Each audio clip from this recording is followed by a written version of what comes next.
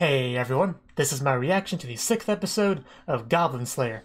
And in the last episode, the focus was kind of on a couple of different characters, getting to see their little adventure, trying to get back their sword and to not die. Which is nice because doing that sort of thing once in a while helps prevent the world from feeling like it kind of revolves around our protagonist. So I do appreciate that sort of thing once in a while, but I am looking forward to getting a bit more into Goblin Slayer's adventure, epic adventures slaying goblins, of course. I mean, we did get some Goblin Slayer, he just kind of helped with some guild stuff, which I did enjoy that as well. But I think we can all agree the best thing about that episode was the fact that it opened itself up to a very great meme. Just that one scene with Goblin Slayer leaving and her telling him, please don't leave. That's a lot of meme potential there, and people jumped on that. But anyway, more importantly, we're here for this episode, so let's get into it. 3, 2, 1, play. I mean, that initial warning text, I mean, it was pretty on point there.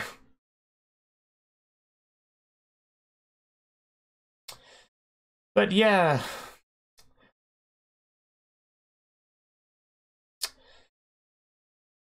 This is certainly one way to start the episode. I didn't know I was watching Overlord, but... Oh? Who are you?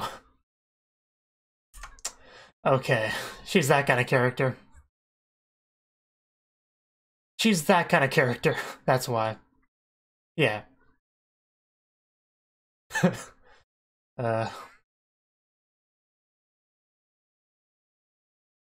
I guess so.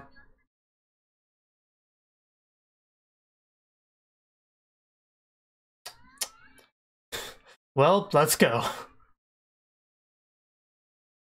It's almost like I'm watching a different anime right now. Damn. I guess it's supposed to be a bit more of a normal adventure. You know, that doesn't involve goblins. Of course she is. I'd be disappointed if she wasn't.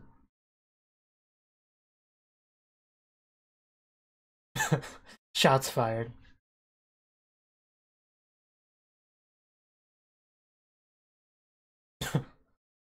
Right.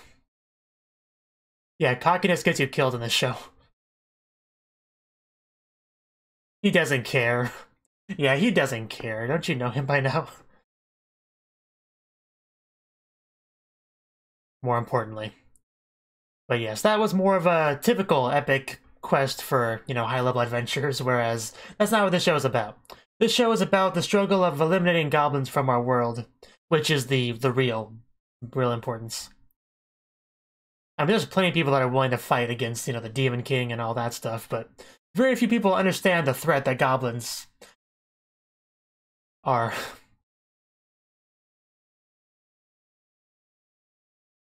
And luckily, Goblin Slayer is one of them.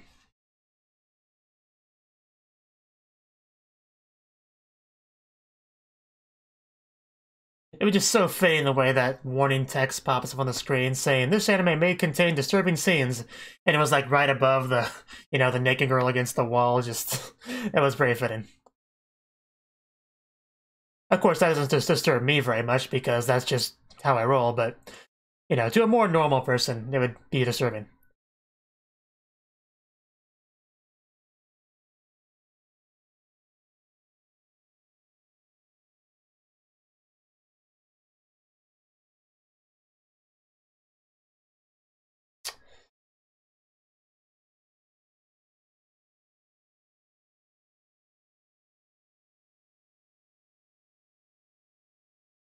But I, for one, am looking forward to killing some goblins. I hope you guys are as well.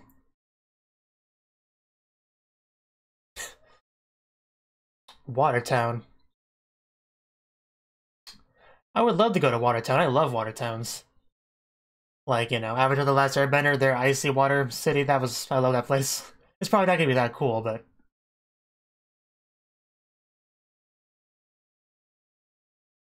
Yes? Blushing Priestess?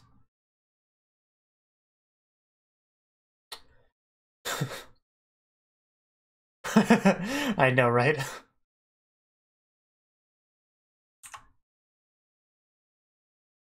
Of course, yeah.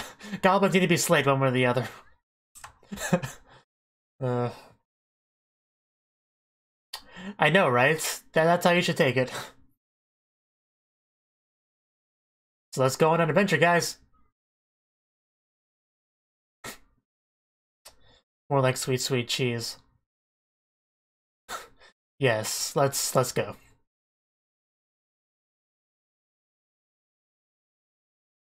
Too many.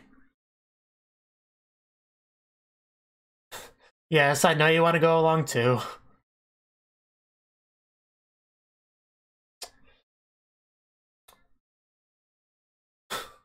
Only if it involves slaying goblins. I mean, I go on an adventure with her just anywhere, but that's just me.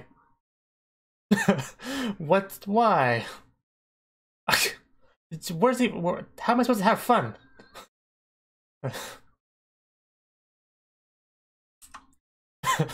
Now kiss.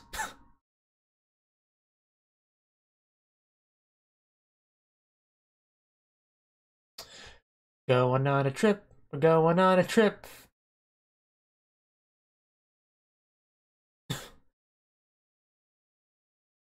Oh, already? Physical have been riding for like 10 seconds. Not as cool as, you know, it could look, but definitely pretty cool.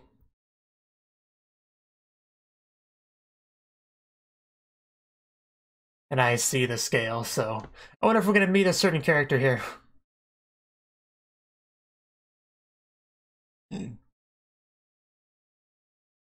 Sounds delicious.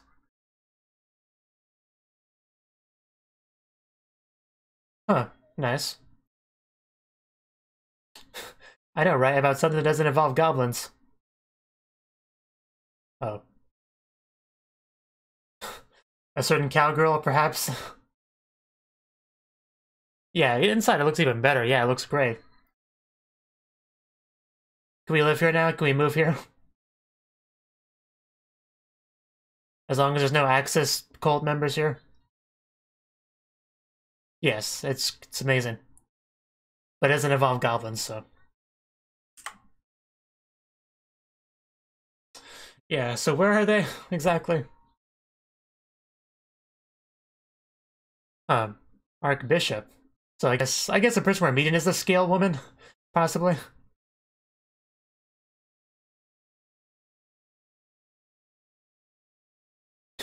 Someone's a bit nervous. Understandable. Yep, that's her. She's a priestess, so it's understandable that she would have a bit more expectations here.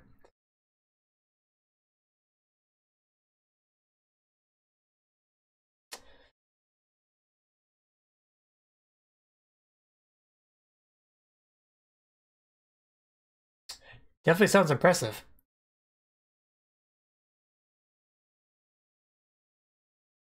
Very much a big deal. But is she pretty? That's what matters. Yeah.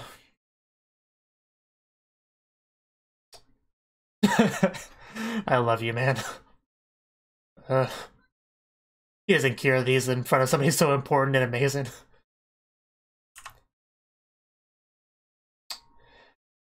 And a, you know, very sexy elf back there, don't forget to mention her.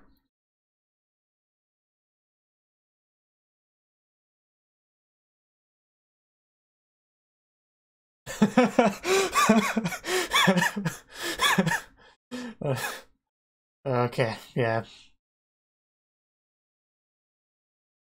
It's just the delivery at the line, man. Uh, it's unfortunate. Yeah, that would suck.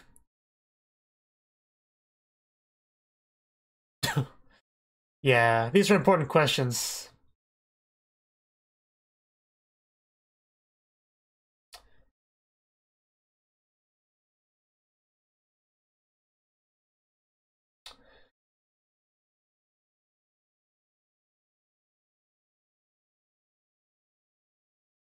Wow, that does sound pretty bad.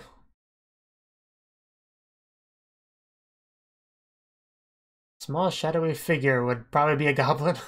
Yeah. You've called the right man if it makes you feel any better.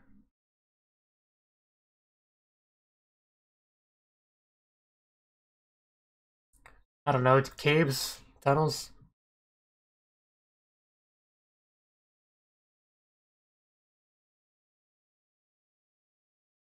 Yeah, so probably like tunneled in.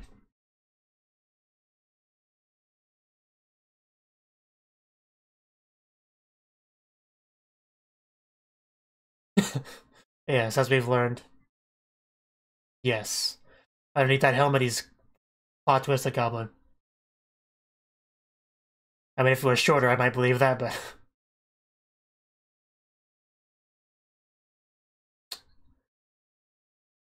yeah, I guess that did not end well. Yes, we did hear that a while ago. Yeah, I think High Elf Archer even heard about that. Like, the scene where he first saw her in... wow.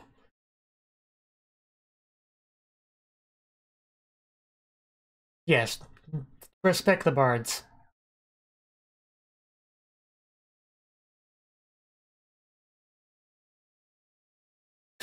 Yes. Also, the more goblins will fear you coming for them. Probably not. That depends. What's in it for me? Yeah, I can promise you that much. It's like you guys don't understand his personality or something. Of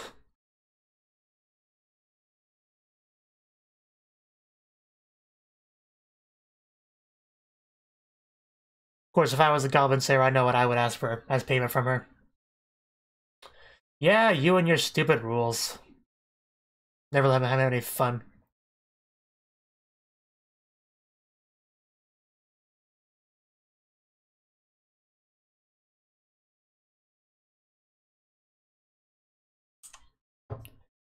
Yeah, most people don't take goblins all that seriously, unfortunately.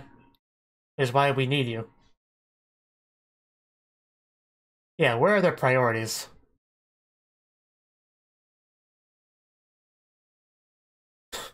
Yes, well said. I know.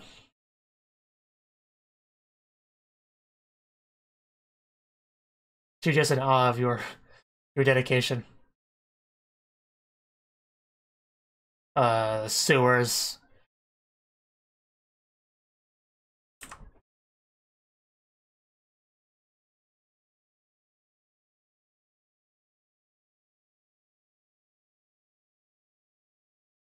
Well, time to get to work.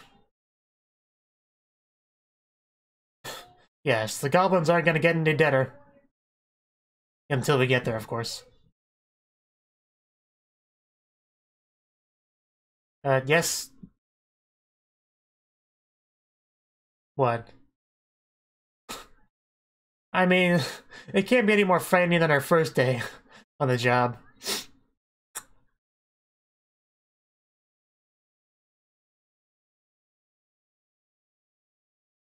Yes, ever since Goblin Slayer ended her life, she hasn't really had anything too bad happen to her.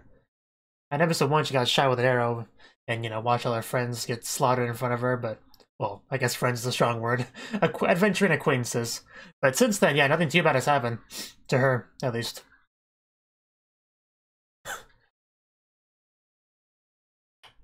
Good job, team. Just...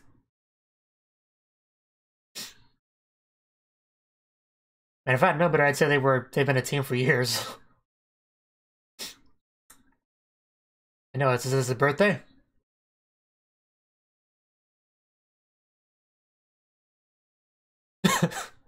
Of course.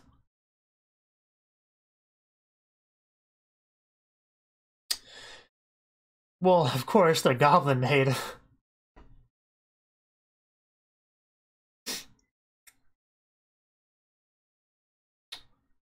Well, I know how many they're gonna be when we're gone. 0.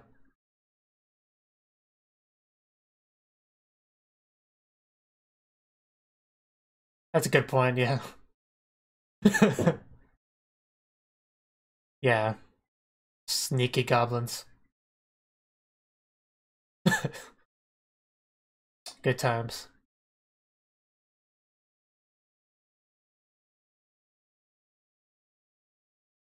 I mean, this is Watertown. Or I guess it's raining. If you have a leaky ground, I guess.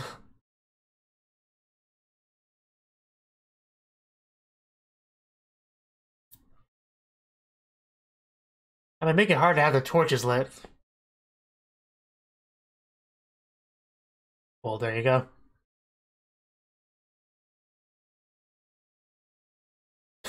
I love the twitching ears.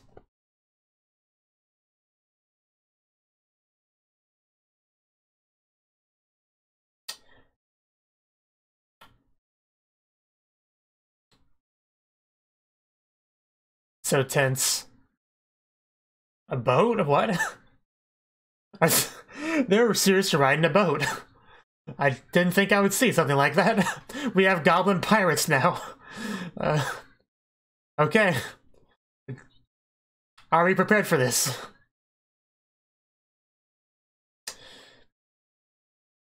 Always use protection, especially when dealing with goblins. Yeah, what do we do here? Well, yes, but it's a bit harder to kill them on a boat. Underground, no less. An underground boat. That's what I want to hear. I mean, it's a small price to pay if we end up killing the goblins.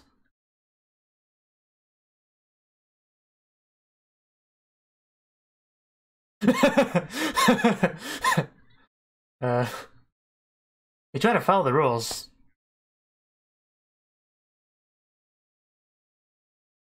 Yeah, I was about to say, that might be a bit too convenient if he just always has those when he needs them.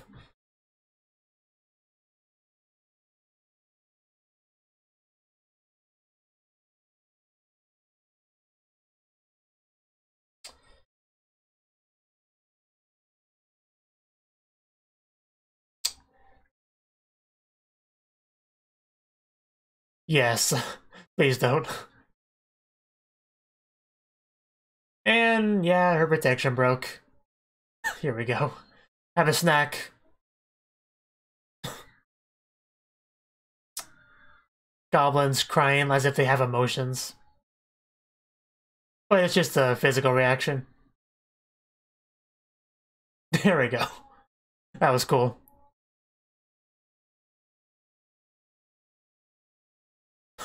Damn.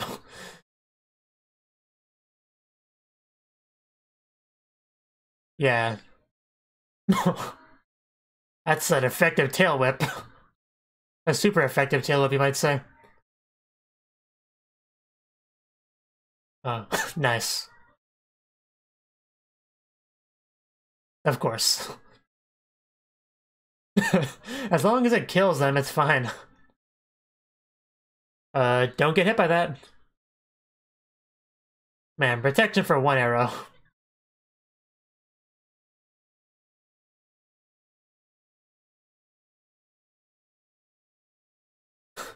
Yes.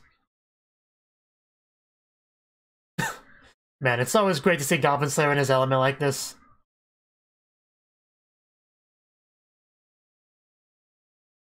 Oh, wow. That's bringing that ship down.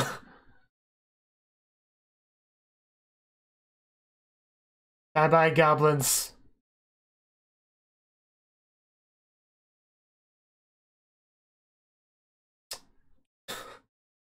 There's no rest for us. There's always goblins that need slaying.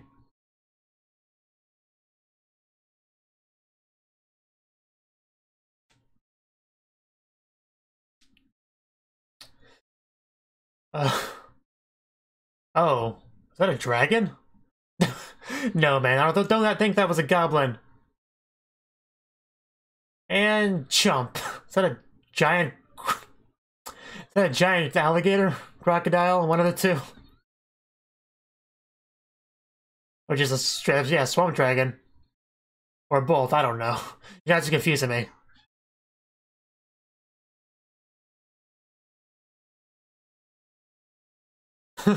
Wow. Yeah, tell your cousin to stop chasing us, dragon.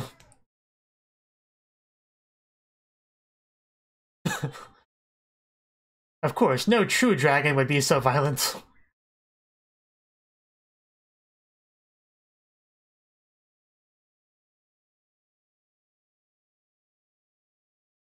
Yeah, that would be inconvenient.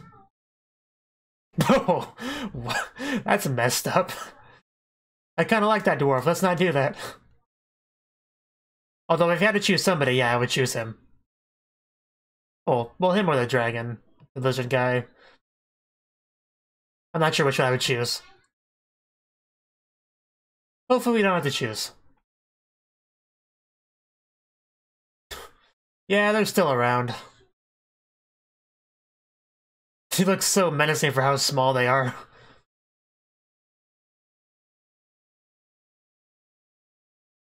Oh, hello guys, I want to play. Why didn't you invite me? That, I guess that's some karma there.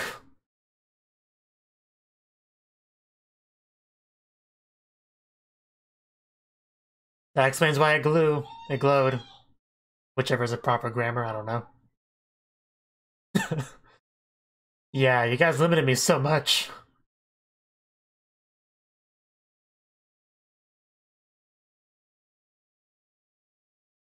Oh god. But yeah, adventurers generally bring light with them into dark caves and stuff. And this are really low budget.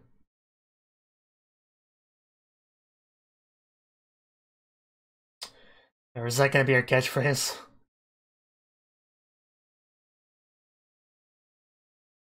Yeah, they did use those boats. When it comes to goblins, yes. And I'm getting deja vu, I swear. Yeah.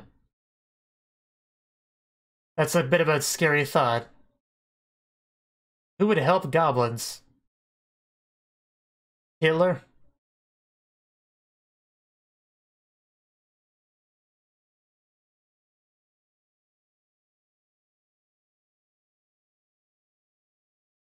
Yeah, the swamp dragon.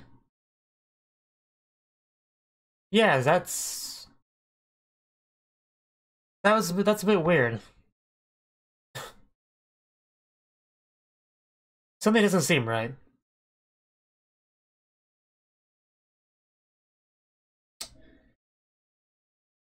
Huh.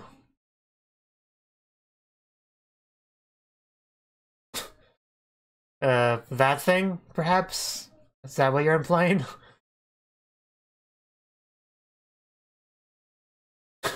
And end with a dice roll.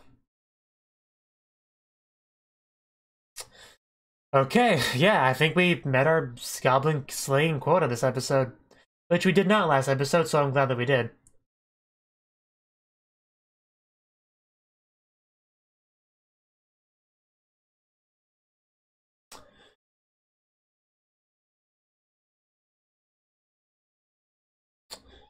I mean, yeah, that was a pretty good episode.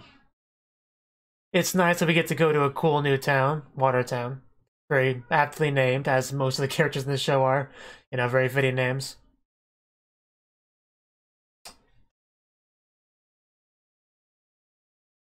And we got the full gang, you know, coming along. Which is great because they worked as a team fairly well.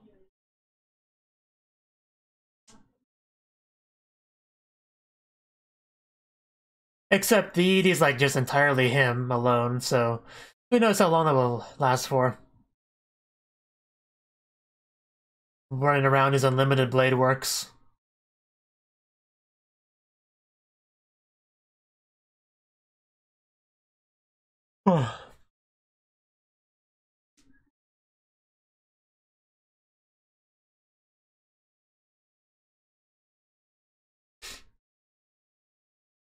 And the moon, where the goblins come from. Onward Unto Death. Very happy sounding title. So, that was the 6th episode of Goblin Slayer. And this episode, we actually kind of start out with a different adventuring party over there.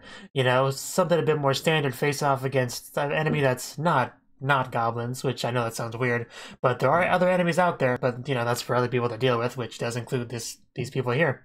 The girl who's not very good at sneak attacks, she just kind of runs up there, announces her presence, and attacks, because I guess she's strong enough to do so. Because she just kind of interrupted this, it's, what's the word for it? Lich, yeah, I think Lich, this undead guy. He, clearly captured this girl, and they were trying to help her out, to rescue her, and they did so. Quite a powerful attack that did it, like, just everywhere.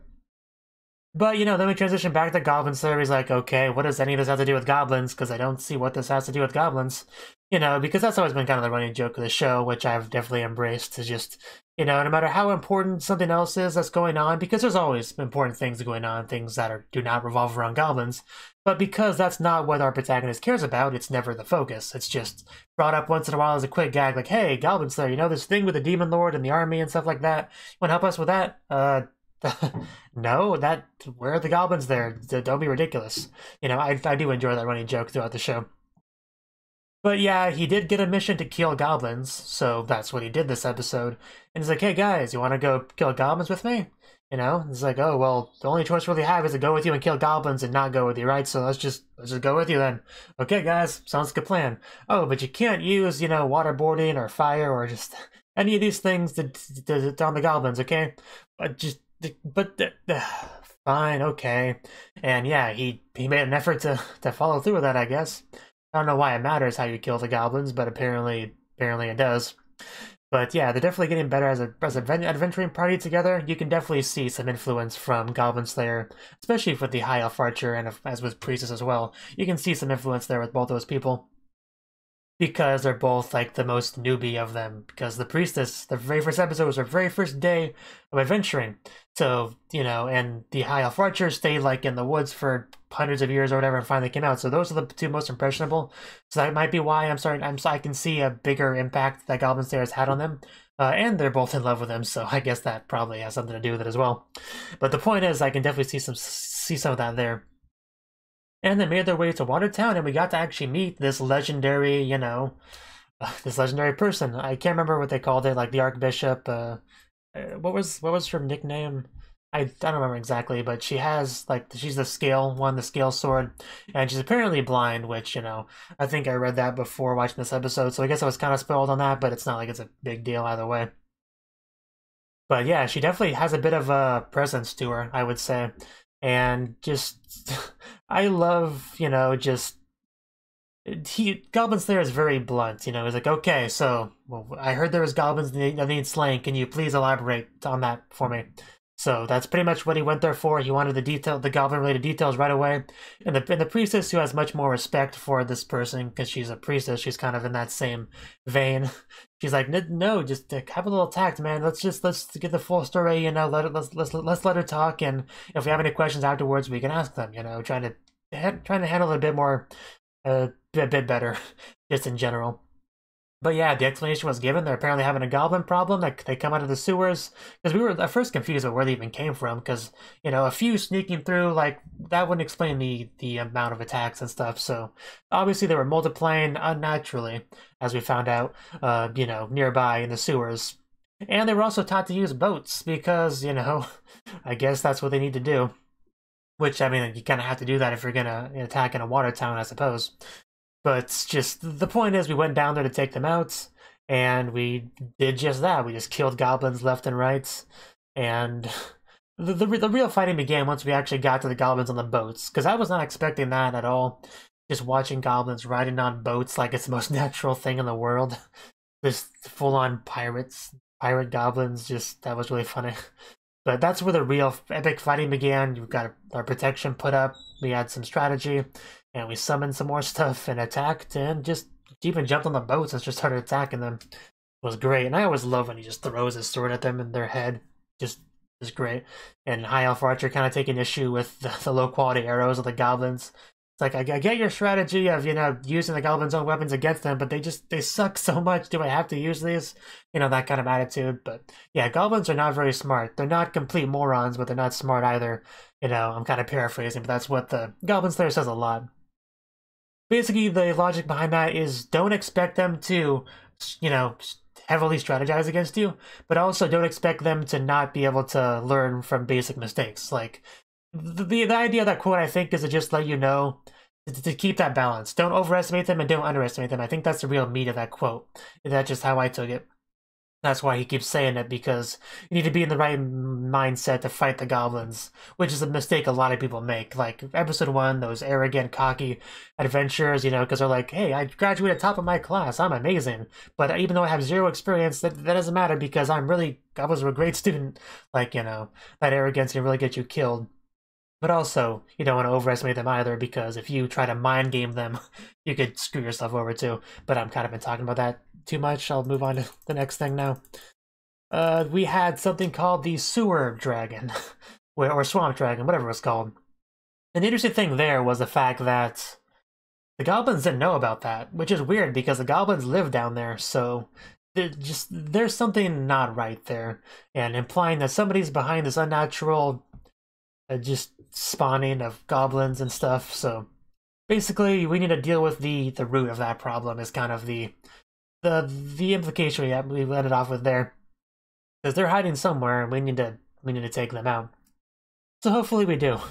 But yeah, the idea of having its tail lit up so it would just like be reminiscent of adventurers, that was an interesting strategy, because that makes sense. I mean, every time an adventurer would go into your cave, generally they would bring a light source, so I can actually kind of understand them starting to associate, you know, a light with adventurers. That totally makes sense. That's the kind of thing I would expect somebody with a child level of intelligence to figure out.